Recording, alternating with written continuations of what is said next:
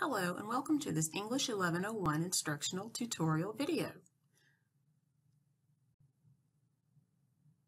Today we are going to cover the library website, how to pick your research topic, Boolean operators and how to use them, a sample Galileo search, and some research tips.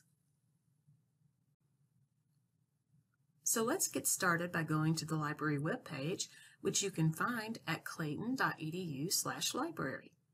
Once you arrive at the library's homepage, let's take a look at the box in the middle. You will notice this box has different tabs at the top with all kinds of features to help you with your research. The box automatically opens to the Search tab.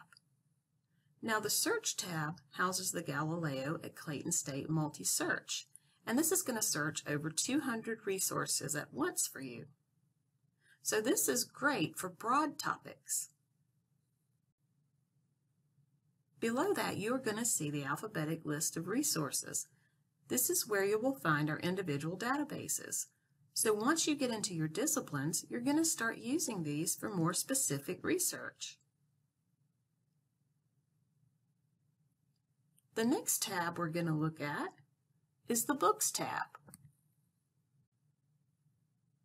Here you can search the Clayton State University catalog for the books we have. Under the Journals tab, you're going to see a box for searching by journal title. Under the Multimedia tab, you'll find streaming videos and films. Under the Guides tab, you will find a series of electronic how-to guides for your different subject fields. You can search for your guide by subject.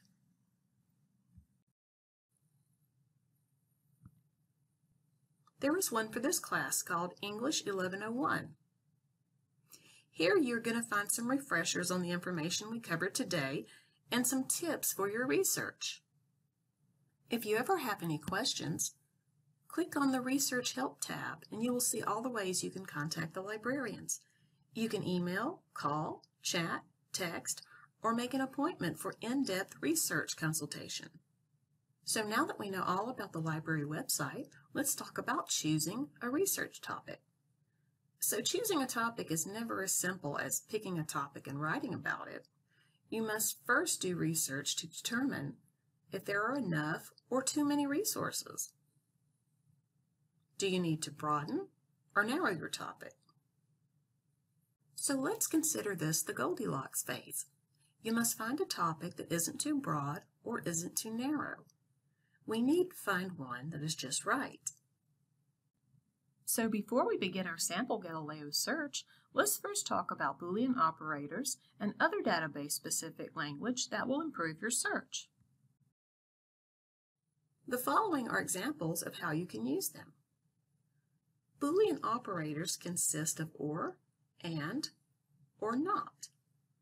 So cat or dog will find articles about cats or dogs.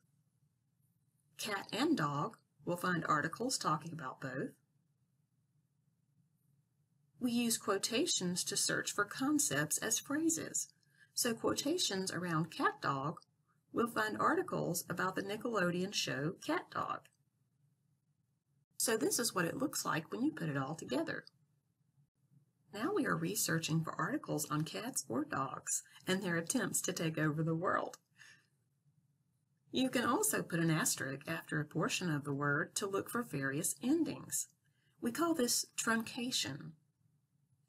So here we truncated the word puppy, which will find various endings such as puppy, puppies, and puppets. Since we are looking for resources on dogs, we do not want articles on puppets.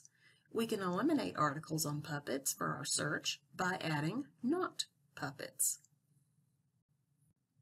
So let's start our sample Galileo search. Let's say I want to write a paper on service dogs. I am going to put service dog in quotations since it is a phrase and truncate the word dog to find dogs as well. This is far too broad, bringing up over 80,000 results on all types of service dogs. So we need to narrow our topic. I have decided to search for military service dogs. Let's add another field to our search with various synonyms for soldier and truncate them with "or" in the middle so that it will find articles on service dogs with any of these synonyms.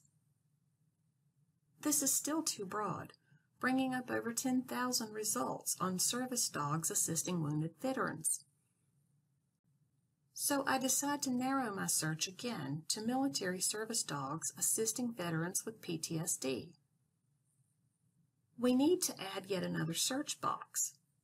So we must insert PTSD or post-traumatic stress disorder so we can find articles whether they refer to the disorder by its full name or the acronym. This topic is just right. We are turning around 300 results, which will be enough to write my paper, but not too many to sort through. So this is the research question we came up with through our search. What impact have therapy dogs had on military veterans diagnosed with PTSD? You can also complete this search in reverse by picking out the key concepts in this question and entering them into the search. So before we leave, I'm going to give you a few tips that will help you in writing an academic paper. Please remember that Google is not your friend. The results will be skewed by paid ads and organizations that will not give a balanced view of this topic. You should also not rely on Wikipedia articles, since anyone can edit them, and you can't be certain that the information is correct. However, Wikipedia references can be quite useful. You should look at these to see if there are any articles that may help with your paper. Please remember that if you ever have any questions, contact the library or check out the English 1101 LibGuide.